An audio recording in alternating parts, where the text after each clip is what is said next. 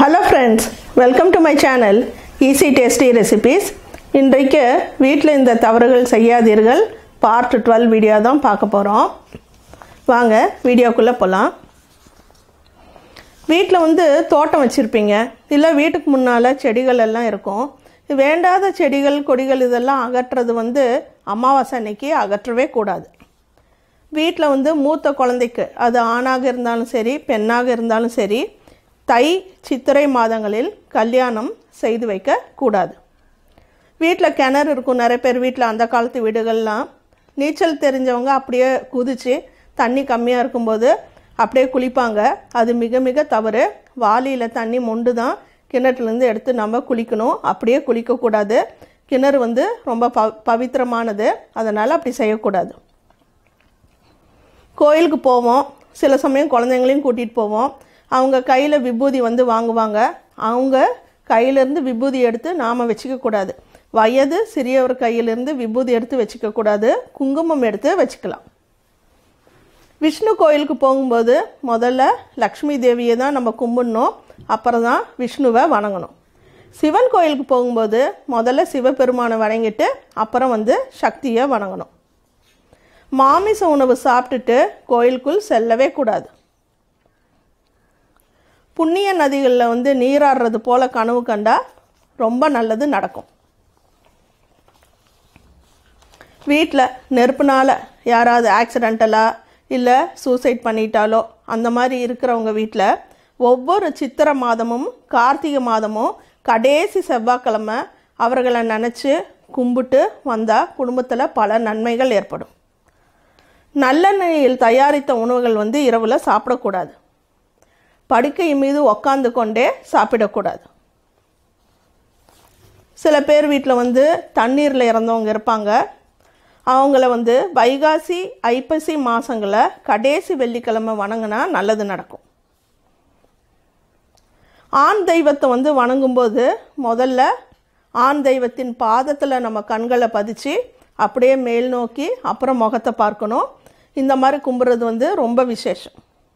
பெண் தெய்வத்தை வணங்கும்போது முதல்ல தெய்வத்தோட கண்களை பார்க்கணும், அப்புறம் மெதுவாக கீழிறக்கி பாதம் வரைக்கும் கும்பிடணும்.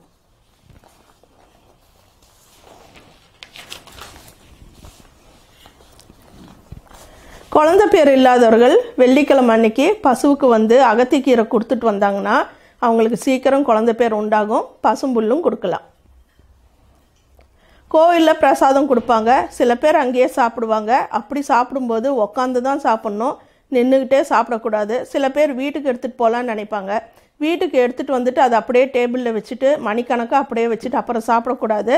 பிரசாதம் கொண்டு வந்துட்டால் உடனே சாப்பிடணும். நேரம் ஆக ஆக அந்த பிரசாதத்தோட சக்தி இழந்துடும்னு சொல்கிறாங்க. பிள்ளையார் கோயிலுக்கு போகும்போது 3 முறை சுற்றி வலம் வர தேவையில்லை. ஒரு முறை வலம் கும்பிட்டாவே பிள்ளையாருக்கு போதும். அம்மன் கோயிலோ விஷ்ணு கோயிலோ இதெல்லாம் நம்ம மாமூலாக 3 தடவை தான் சுற்றுவோம். ஆனால் சாஸ்திரம் என்ன சொல்லுது அப்படின்னா 4 முறை வலம் வர சொல்லுது. சிவன் கோயிலுக்கு போகிறவங்க கண்டிப்பாக தரையில் உக்காந்துட்டு தான் வரணும். பெருமாள் கோயிலுக்கு போகிறவங்க தரையில் உட்காரக்கூடாது. நிறைய பேர் வீட்டில் குரங்கு வளர்ப்பாங்க. இது மிக மிக தவறு, பெரிய பாவமாகும். மாட்டு கொட்டகை இருக்கிற வீடுகள் இன்றைக்கும் கிராமத்தில் இருக்குது. மாட்டு கொட்டகைக்குள்ளே செருப்பு அணிஞ்சிட்டு போகக்கூடாது. அது ஒரு கோவில் மாதிரி. செருப்பு இல்லாமல் வெறுங்காலோடு தான் மாட்டு கொட்டகைக்குள்ளே நுழையணும். நிறைய பேர் பாதையில் நடந்துகிட்டே இருப்பாங்க. அவங்க கொண்டை போட்டிருப்பாங்க, அது அவிழ்ந்துடும். பாதையில் நடந்துக்கிட்டே கூந்தலை முடியக்கூடாது.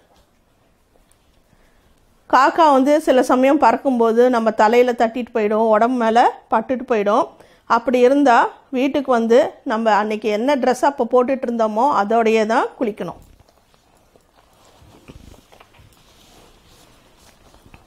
திங்கக்கிழமை அன்னைக்கு வர அஷ்டமி அன்னைக்கு சிவபெருமானை வழிபட்டால் கிரக தோஷங்கள் எல்லாமே நீங்கிடும். நம்ம விளக்கேற்றும் குத்து விளக்கு ஒன்று வெள்ளியிலையோ இல்லை பித்தளையிலோ தான் இருக்கணும், எவர் சில்வரில் இருக்கக்கூடாது.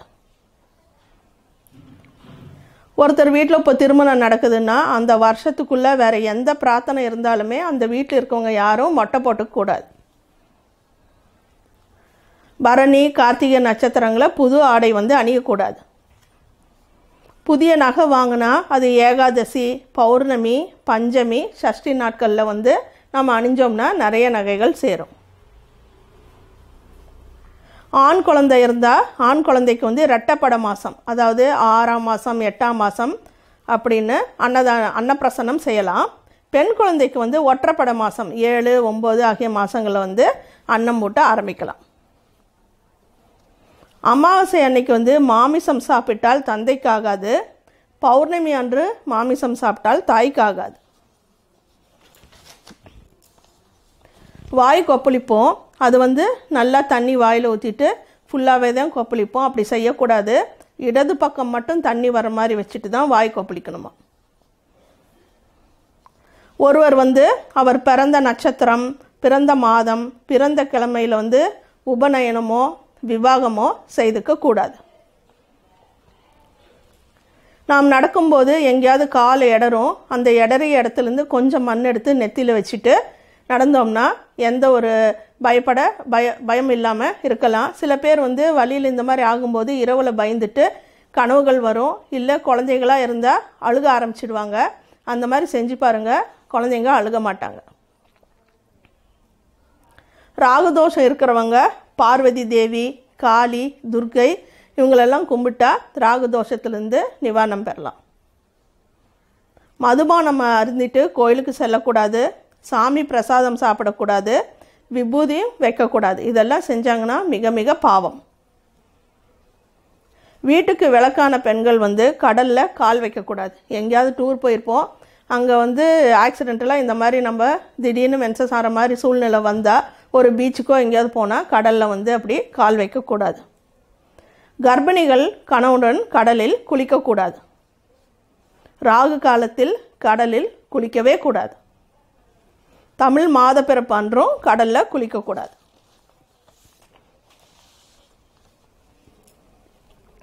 அதிகாலையில் நிறைய பேர் வந்து வெளியில் வந்து ஆகாயத்தை பார்க்கறது, இல்லை மொட்டை மாடிக்கு போய் மேலே வானத்தை பார்க்கறது வந்து பிடிக்கும். அந்த மாதிரி செய்யும்போது முகத்தை கழுவிட்டு தான் மேலே ஆகாயத்தில் இருக்கிற நட்சத்திரங்களை பார்க்கணும். எண்ணெய் தேய்ச்சிக்கிட்டு கடல் நீரில் குளிக்கவே கூடாது. அதே போல் கட்டிங் செய்துட்டும் கடலில் குளிக்கக்கூடாது. ஏகாதசி அன்று ஹனுமனை தரிசிப்பது சிறந்ததாகும். பெருமாள் கோயிலுக்கு போவோம், அவசரமாக திரும்பக்கூடாது. பெருமாள் கோயிலுக்கு போயிட்டு வரும்போது நம்ம கோயிலில் துளசி, சடாரி, தீர்த்தம் இதெல்லாம் வந்து வாங்கிட்டு தான் நம்ம வரணும். அந்த சடாரி வந்து ஐயர் தலையில் வைப்பார். அது வந்து நம்ம வச்சுக்கும்போது பெண்கள் வந்து முந்தானியை வந்து நுனியை பிடிச்சிக்கணும்.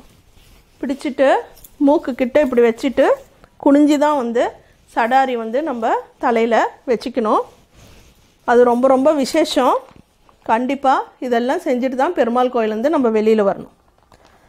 மயானத்துக்கு போயிட்டு வந்தவங்க, கட்டிங் செஞ்சுட்டு வந்தவங்க வந்து கண்டிப்பாக எண்ணெய் தேய்ச்சி குளிக்கவே கூடாது. தீபாவளி தவிர பிற நாட்களில் அதிகாலையில் எண்ணெய் தேய்ச்சி குளிக்கக்கூடாது. புண்ணிய நதிகளில் நீராடும்போது முதல்ல காலை வைக்கக்கூடாது. கொஞ்சம் தண்ணி எடுத்து தலையில் தெளிச்சிட்டு அதுக்கப்புறம்தான் வந்து நம்ம இறங்கணும். அக்னி நட்சத்திரம் வேலைகளில் வந்து வீடு கட்டுதல், புதுமனை புகுதல் வந்து செய்யக்கூடாது. பசுமாடு, கன்று கட்டிய கயிறை வந்து தாண்டக்கூடாது. ஆகாயத்தில் வானவில்லை பார்த்தா நம்ம என்ன பண்ணுவோம், ரெயின்போவை பார்த்தா ரொம்ப ஆசையாக வீட்டுக்குள்ளே இருக்கவங்கெல்லாம் கூப்பிட்டு காட்டுவோம். அது மிக மிக தவறுன்னு சாஸ்திரம் சொல்லுது. இந்த மாதிரி வானவில்லை பார்க்கும்போது யாரையும் கூப்பிட்டு காட்டக்கூடாது. வெண்கல பாத்திரத்தில் தண்ணீர் எடுத்து கால் அலம்பக்கூடாது. மரங்கள் வளர்க்குறதா இருந்தால் வீட்டின் பின்புறம் தான் அதிக அளவில் மரங்கள் வளர்க்கணும். முன்னால் வந்து 1 2 வளர்க்கலாம். ஆண்கள் வந்து காரணம் இல்லாமல் ஈர வேஷ்டியை அணியக்கூடாது. மிகுந்த பசியோடு விரதம் இருக்கவே கூடாது. அது மிக மிக தவறுன்னு சாஸ்திரம் சொல்லுது. கோவில் பிரகாரத்தில் ஒருவர் தன்னைத்தானே சுற்றி கொண்டு கும்பிடக்கூடாது. நம்ம வீட்டில் வந்து சாமி கும்பிடும்போது கையில் பூ வச்சுட்டு 3 தடவை வந்து சுற்றுவோம். கோயிலில் அப்படி செய்யக்கூடாது. நம்ம சாப்பிட்றதுக்கு முன்னால் காகத்துக்கு வந்து சாதம் வைக்கணும். சாப்பிட்ட பின்னால் நாய்க்கு வைக்கணும். காக்கைக்கு வந்து காலையில் தான் வைக்கணும், நாய்க்கு வந்து இரவில் வைக்கணும். சொந்த வீடு இல்லாதவங்க சொந்த வீடு அமைய செவ்வாய்க்கிழமை அன்னைக்கு முருகருக்கு வந்து அரளி மாலை சாத்தி கும்பிட்டுட்டு வந்தாங்கன்னா சீக்கிரமாக வந்து சொந்த வீடு அமையும்.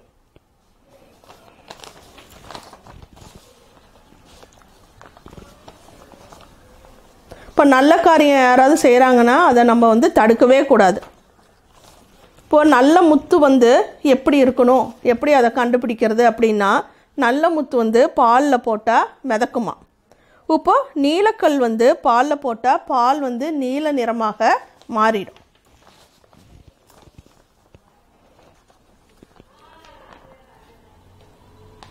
நம்மை விட வயது அதிகம் உள்ள வந்து பெண்ணை வந்து திருமணம் வந்து செய்யவே கூடாது. அருவி நீரில் குளித்தா வந்து ஆயில் கூடும். குளத்து நீர் குட்டை இந்த மாதிரி இருக்கிறதெல்லாம் வந்து குளிக்கவே கூடாது.